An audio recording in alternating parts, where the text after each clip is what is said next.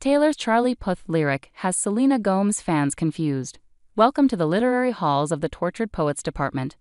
On April 19, Taylor Swift released her 11th album, the first taste of her tenure as a wilted poet with a possible coffee addiction. Ahem, the brown-stained edges on the writings displayed in her library. True to her songwriting lore, Swift draws musical inspiration from those close to her on this project.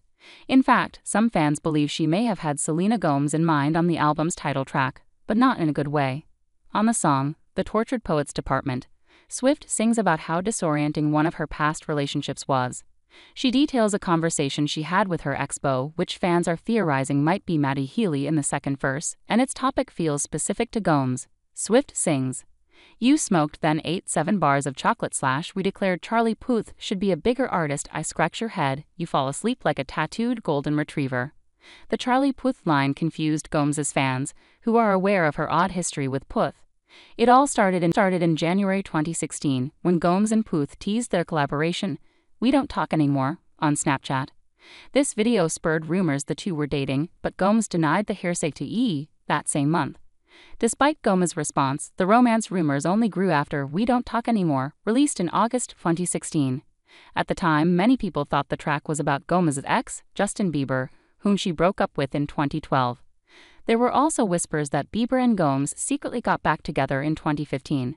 However, that was laid to rest once he went public with his now wife, Hailey, in January 2016. Yeah, it's a lot, but it only gets messier. In 2018, Puth surprisingly changed his tune and revealed the rumors were true.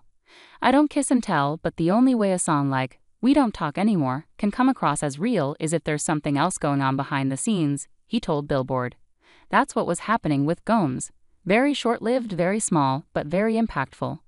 A source close to Gomez claimed the two never dated shortly after. Puth also released Attention that same year, a song many fans believed was also about Gomez.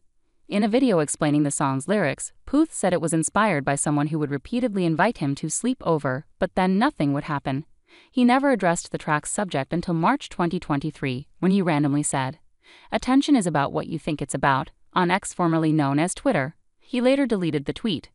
It's not clear where Puth and Gomez's relationship stands, however, this disorienting timeline left a sour impression on her fans. Also, with Gomez and Swift having such a close friendship, it didn't sit right with many users that she lyrically praised Puth on Tortured Poets. One person called the lyric weird, while another brought up a 2020 quote Swift made about protecting Gomez from those who've hurt her, hinting their friendship might not be as tight as it seems.